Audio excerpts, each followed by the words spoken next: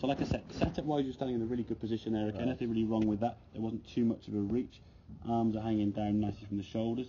Problem was in your swing, there was definitely a reach out with the arms as you came back into impact, and that all sort of came from golf balls ending up over there by means of you doing this, and then you just trying to swing the golf ball as far left as you could.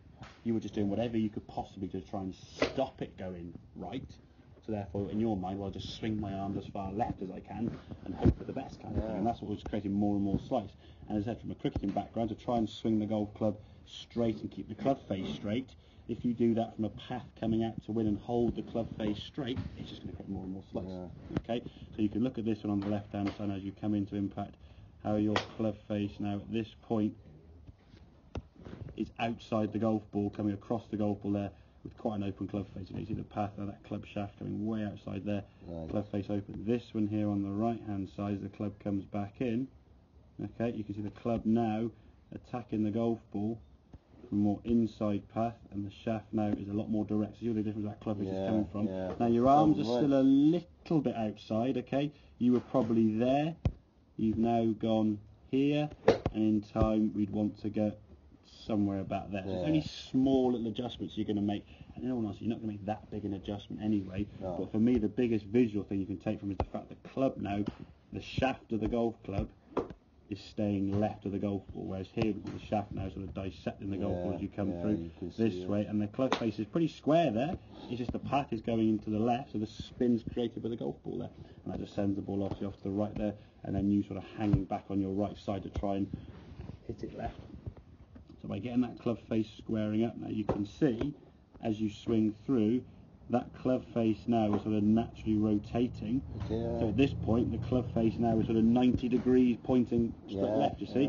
And again, so you're keeping your arms under your shoulders, rotating it through, ball starting down the target line as we can see, and you can then rotate through, and you can see your finished position now, that right foot starting to lift a little bit, definitely a sign you're transferring your weight better. And I said the path of the club going out to in was creating your weight hanging back. If you just try to move your body left with that same path, that would just be going miles right. So you've got to work in the correct sequence. People, I think, know what causes a slice, but the way they try and cure it is they'll try and change the wrong thing.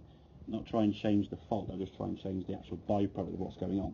The same way to someone who's got a cough. Don't cough. It doesn't cure their cough, does it? No. Go to the doctors, get the medicine and so on, and cure the cough properly.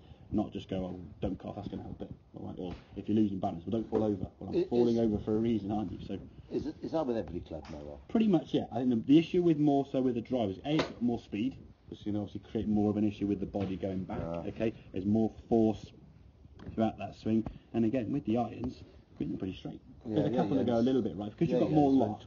Basically, the golf ball has side spin and backspin. Okay, the more loft you have, the more backspin you have. So therefore, the more backspin, the less side spin.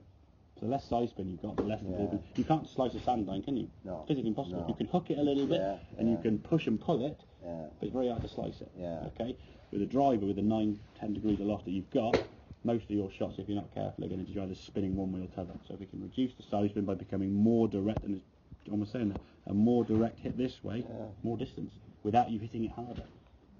Okay, make sense? Yeah, definitely. Good man.